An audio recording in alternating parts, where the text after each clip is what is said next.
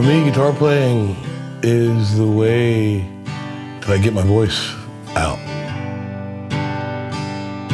There's nothing like sitting around, you know, you're singing along with that guitar and those chords are making you sing a melody that you wouldn't have sung before, and it's just nothing like that. And I don't do it with anything but guitar.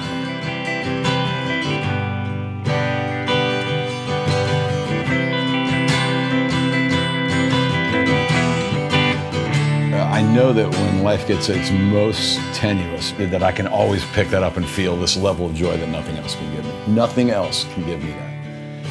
It's finding a rhythm, finding a melody. I'm about to cry talking about it.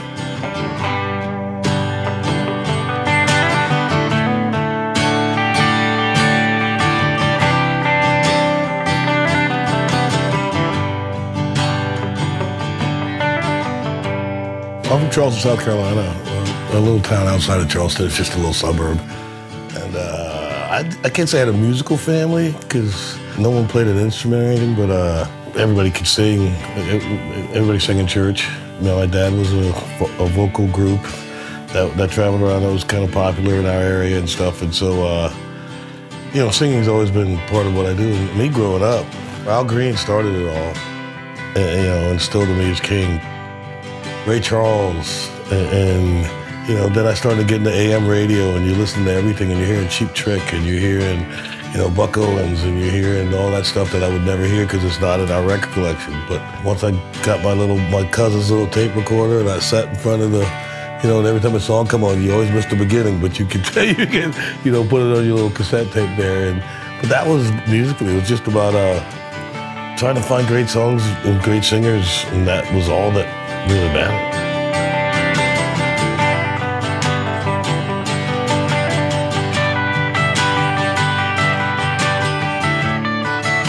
I grew up in suburban Maryland.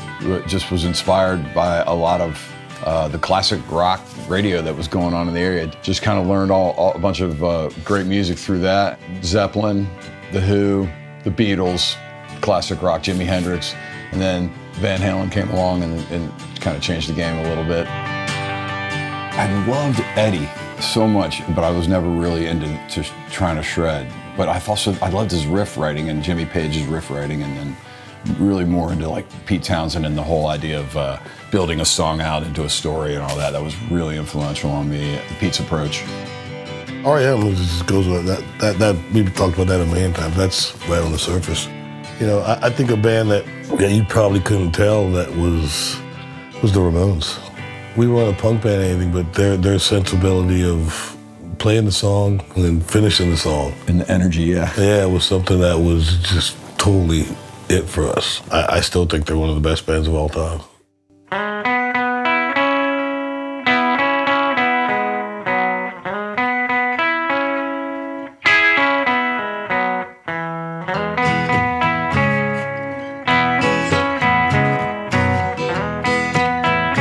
I kind of remember picking it up as a left-handed kid, the guy that was teaching, there was like a class full of kids, and he's like, oh man, I don't know how to teach you that way, you should probably flip it over. And so I learned a C chord right-handed, didn't put it down for a couple years, didn't feel right or whatever, and then somebody taught me how to play TNT by AC/DC with the little fifths, and once I realized I could play an AC/DC song, I've never stopped since. And then once I started playing guitar, found some friends around the area that I started jamming with and learning from, and first band I was ever in was with Dean Felber from Hootie, and we were in the same high school band as well as same college band with Darius. So there was a lot of serendipity. Like, we lived on the same dorm hall. We were both broadcast journalism majors, and we ended up in 2 classes together. When we were hanging out partying on the hall, we realized we knew a lot of the same songs from all these different genres. We had no idea like what direction we were heading. We were just playing our favorite songs, right? You know. We had a whole set, like the first night, and we decided I got the chicken wing joint guy to let us play a show. Even right down to, I always laugh about this if people ask about, like, when did Darius go country? I'm like the first show we ever played, he sung a Hank Williams Jr. song, which I couldn't even believe, you know, so that happened right away. And we made the decision, all right, you know, we're going to go get real jobs or we're going to go do this band. And we were all in, like, we're going to do this band. So we were already writing a bunch of songs at that point. Sonny left the cover band he was in to come be in an original band with us. And the first song he brought in was Hold My Hand.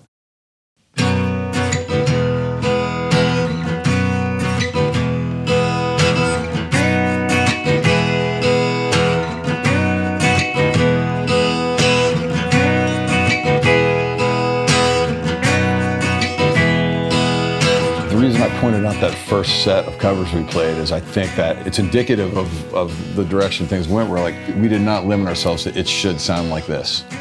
We covering a bunch of genres, so as we started writing songs, we didn't limit ourselves in that way either, and then I think from that a sound just forms.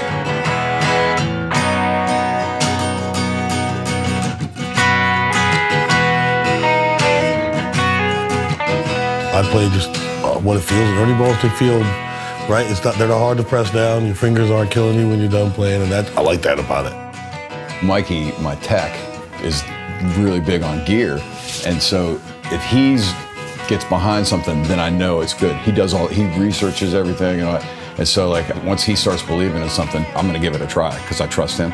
It's been however many years now we've been doing it, and I love him. I'm all in. So it feels right to me.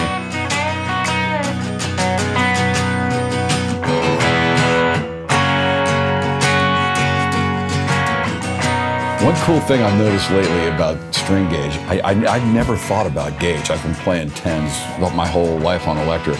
Recently I played a buddy's Strat and he had 9s on it, and it was so easy to play, and I'm like shredding. I'm like, why am I so much better on this guitar? And he's like, yeah, I got 9s on there. I'm like, I didn't realize it made that much of a difference.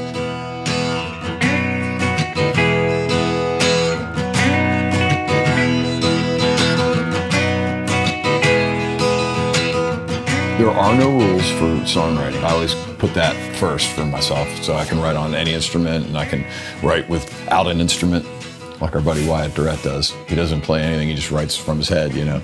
And so I like that about songwriting, is that you can, the no rules aspect. Sometimes differently. Sometimes somebody would write a song and bring it in. You know, there's times when Mark brought me music and said, hey, write lyrics to this. Mm-hmm. You know, it was just all different, but we always felt like anything we brought in that was basic, the four of us made into what it was, every time.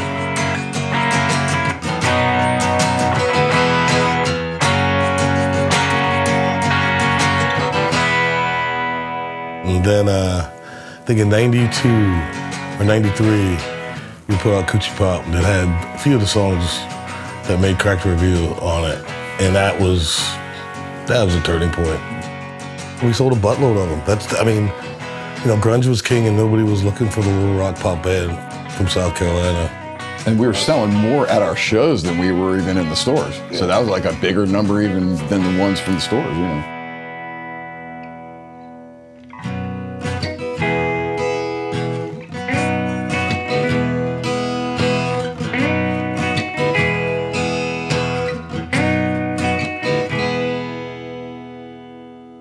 After you have something as big as Cracked Review was, what's next?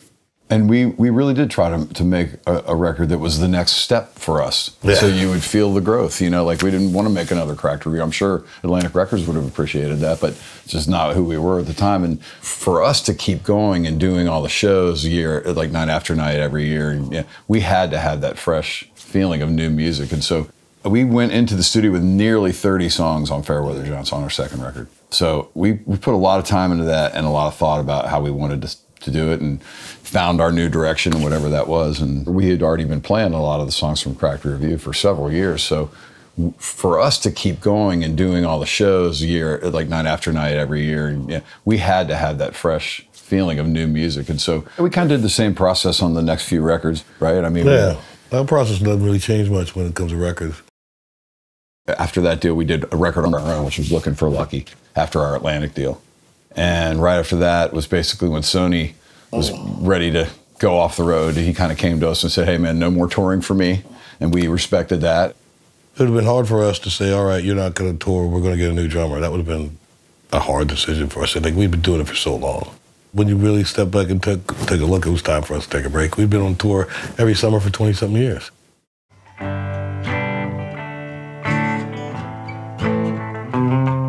was also right around the time that Darius was looking at doing a country record deal, which, you know, we maybe could have kept going and he could have done both, but at the time it looked like it was way better for us to just go on hiatus here. And so there began his country career. I got a roof over my head, the woman I love laying in my bed, and it's alright, alright. You know, when I came out, there wasn't anybody that looked like me on country radio, you know, and then you got all the people that I'm going to see that telling me that their audience would never accept a black country singer. I got all I need, and it's alright by me. I didn't expect much. You know, I didn't even think I'd get a record deal. I was going to do it with some buddies here in Charleston that we know that write. But, you know, when I had that first #1, everything changed.